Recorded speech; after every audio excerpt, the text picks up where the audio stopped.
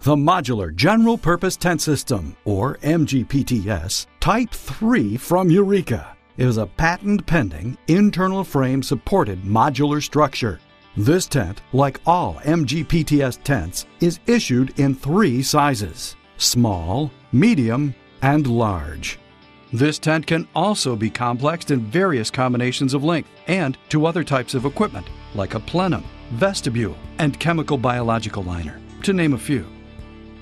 The following information section will show you the setup procedures for the MGPTS Type 3. Chapter 1. Laying out the fabric sections. First, select an area to erect the tent. Ensure that the area will be large enough for the tent and guy ropes that will be erected. This area should be clear of trees, rocks, debris, and overhead wires. Choose a relatively flat area. The ground should not vary by more than 6 inches. Locate the transport bags containing the fabric for the size of the tent that is being set up. For the medium MGPTS, you will need 2 end fabric sections and 1 mid fabric section. Transport each required fabric section into the area where the tent will be erected. Lay the bags for the end sections on the ends and the midsection bag in the middle of the area where you will be erecting the tent. The transport bags are labeled on the outside of the bag. The labels show the contents, the loaded weight, and the number of personnel required to lift it. Unfold each mid-fabric section and end section so that the inside, white side, is down and the green or tan side is up.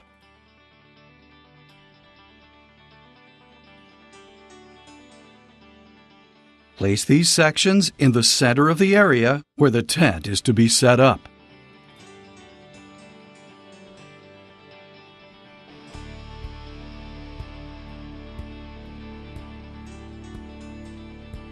Fold the side walls and the end walls of the mid and both end sections under the roof section so that only the roof portions are exposed. This will allow easier access to the pole attachment points.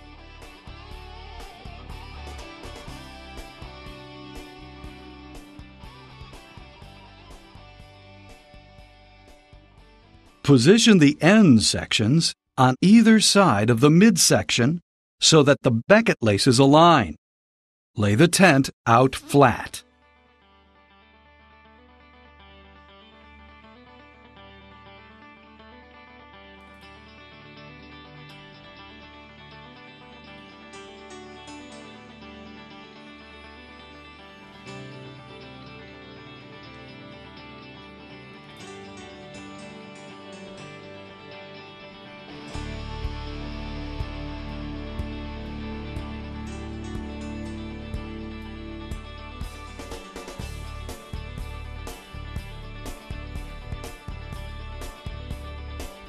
Find the 4 large snap hooks at the edge of the end section and midsection roofs on the underside of the tent.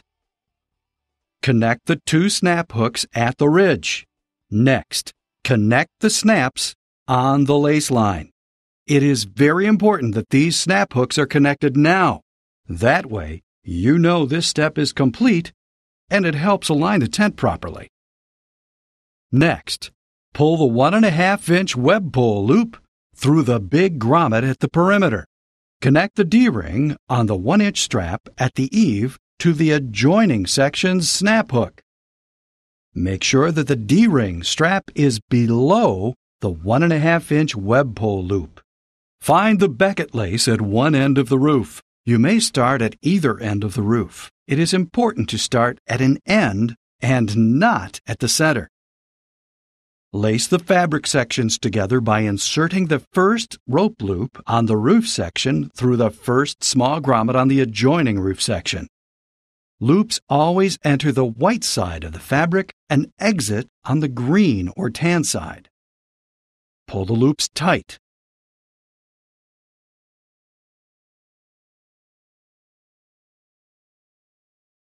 Continue lacing from one side to the other.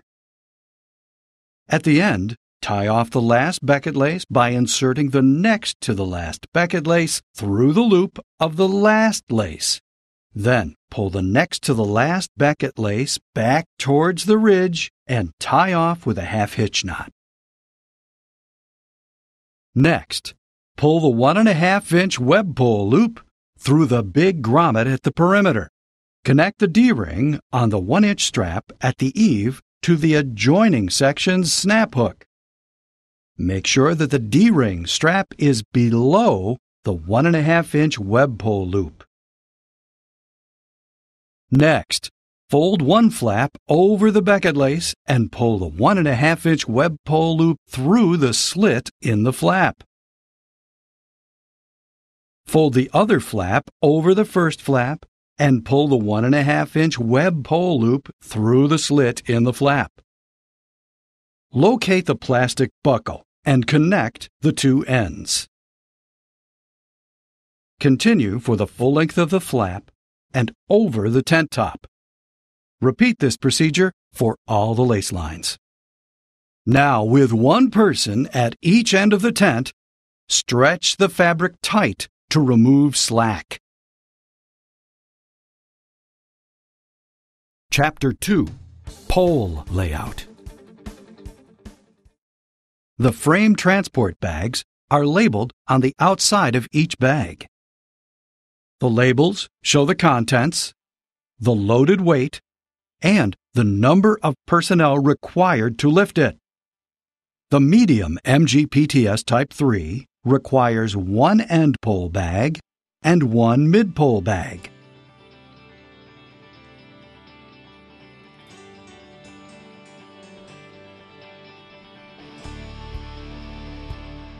Locate the side poles. The side poles are round, 7 feet long, and are not adjustable. Make sure that each side pole has 2 guy ropes attached to the cap assembly. Place one of these side poles at each corner of the tent. Place the cap assembly spindle through the 1.5-inch web pole loop at the eave. Separate the guy ropes on the side poles so that they are not twisted. Next, locate the 2 end poles. End poles are double D poles with flat sides and are adjustable from 7 feet to 9 feet. Adjust them to the maximum height by pulling the pin out and extending the lower leg. Push the pin back in when the locking holes are aligned. Place these poles at the ends of the tent. The corner poles should be aligned with the fabric seam at the end section of the roof. This is important for staking. Place the cap assembly spindle through the 1.5-inch web loop at each end of the tent. The tent is now prepared for staking. Chapter 3. Staking the tent. The 36-inch wood stakes need to be driven at all corner, end, and side pole positions. Place the stakes 1 foot up from the base and 1 foot to either side of the pole. Repeat this procedure for all the corner poles. For the 2 end poles, place the stakes 1 foot from the bottom edge of the top leg and 1 foot on each side.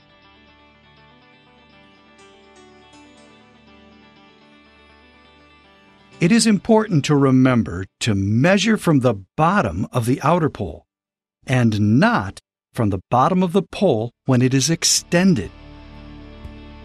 For the stakes located on the sides of the tent, a corner pole should be used to properly locate the stakes by using the following procedure.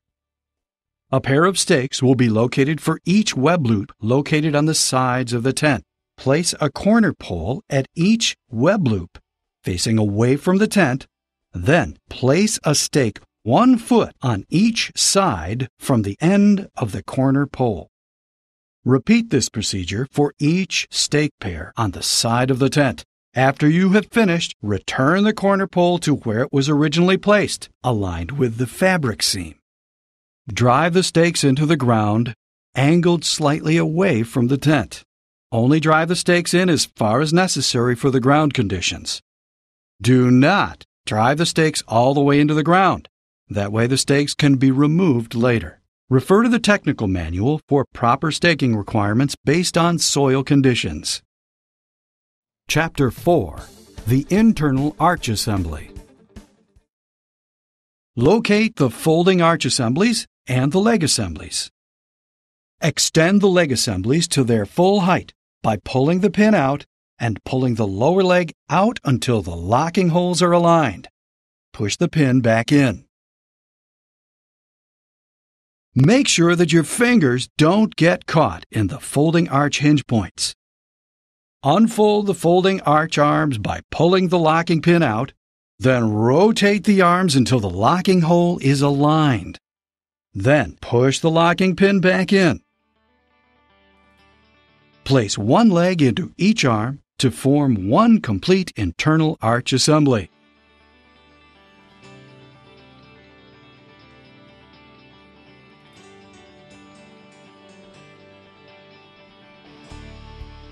Now repeat these procedures for the other two internal arch assemblies. Unclip the carabiner with the guy rope assemblies from the frame leg, and then clip the carabiner to a side web loop. Repeat for all 6 carabiners. Place the guy ropes over the stakes, making sure that the ropes are not twisted. Loosen the rope adjustment to leave plenty of slack. This will make it easier to stand the poles up. Connect the guy ropes at all stake locations. The tent is now ready to be raised. Chapter 5. Raising the tent. Do not stand on the fabric while raising the tent. 2 persons are required. Start at one corner. One person lifts the corner roof fabric while the second person takes the pole and rotates the bottom under the roof fabric. Stand the pole up so that the bottom of the pole is angled in toward the center of the tent. Snug the guy ropes by sliding the tensioner to keep the poles from falling. Repeat this procedure for all the corner poles. Stand the end poles up by using the following procedures. One person lifts the roof fabric. The other person grasps the pole, rotates the bottom of the pole under the roof fabric, and stands the pole up so that the bottom of the pole is angled slightly in towards the center of the tent. Important! Place the flat side of the end pole towards the tent so that the guy ropes slide freely through the ring at the top. Now repeat this procedure for the other end pole. Do not tighten the ropes at this time. It will make it easier to erect the rest of the tent. Chapter 6. Installing the arches. Roll up one 9-foot-long sidewall of the tent.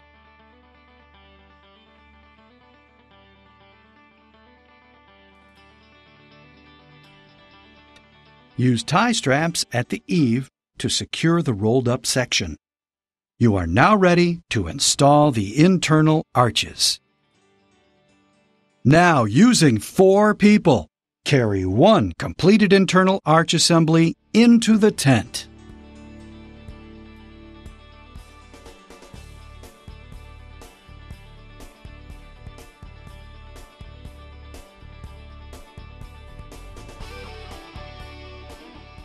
First, identify the peak fittings, which are metal tubes attached to flat metal plates located on the inside roof of the tent.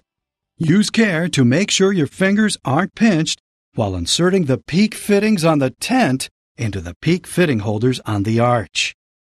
Starting at one end of the tent, place a peak fitting into a peak holder. Once the first peak fitting is fully inserted into the first peak holder, place the second peak fitting into the other peak holder. This is important. If the fabric tension is too tight to place the second peak holder into the second peak fitting, release tension on the end poles to slacken the tent fabric. To keep the frame from separating from the tent in windy conditions, tie off the peak fitting to the frame with the rope provided. Tie the rope from the tent to a frame spacer bolt.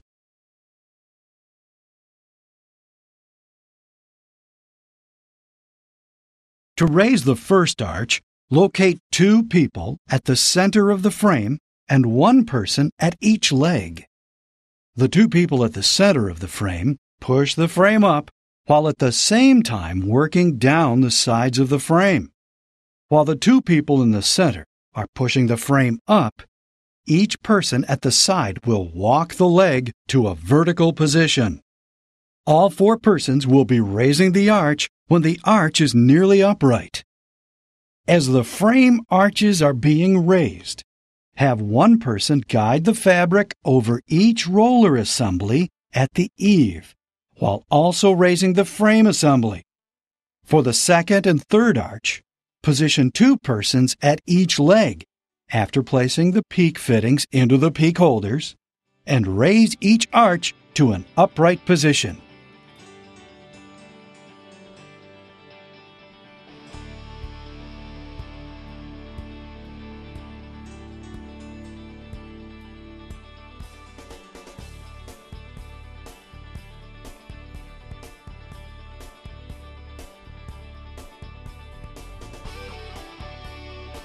From one end and from each side of the tent, view the internal arches and make sure that the legs are aligned. Chapter 7. Tensioning the tent. Corners should be tensioned first. Tension 1 corner at a time. This is a 2-person task. Start at a corner. Position yourselves between the stakes and the pole. 1 person grasps the tensioner and rocks back towards the stake, keeping the base of the pole in place, while the other slides the tensioner down the guy rope. Please refer to the technical manual for proper procedures. Repeat this procedure on the other 3 corners, the carabiner guy rope assemblies on the sides, and the end poles until the entire tent is tensioned. Now go into the tent. It is important that each frame arch assembly is still vertical, adjusted if necessary, and that all frame legs are in the inside perimeter of the tent. It may be necessary to push the leg in to achieve this. Chapter 8. Securing the side walls. The side walls of the tent must now be secured using the following procedures. First, starting at the top of a sidewall section, attach the fabric sections together with hook and pile fasteners. Second, pull the wind straps on the sidewalls through the slits on the corresponding wall sections.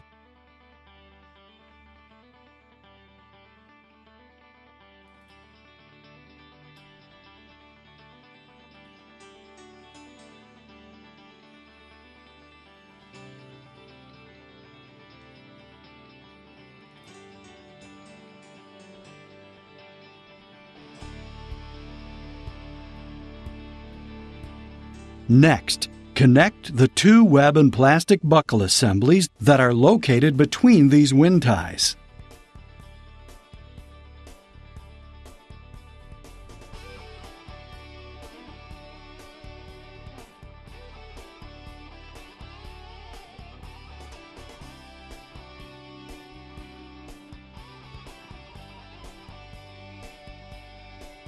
Pull the wind ties through the slit opening in the outer flap. Then, tie off the wind straps with an appropriate knot to keep the fabric sections tightly together. Repeat this procedure for the remaining wind ties.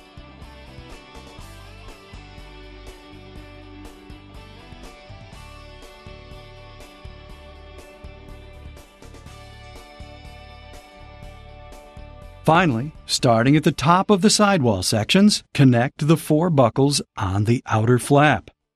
Repeat these procedures for all remaining sidewall sections.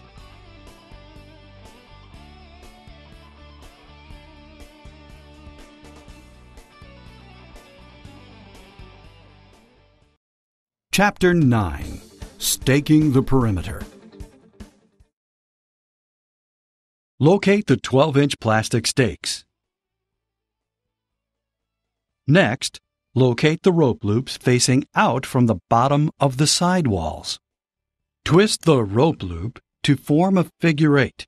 Then fold the front loop over the back loop. Insert the stake through both loops and drive the stake into the ground, leaving it about 2 inches out. This will make it easier to remove. Repeat these procedures for all remaining perimeter positions. This completes the setup of the Eureka MGPTS Type 3 tent.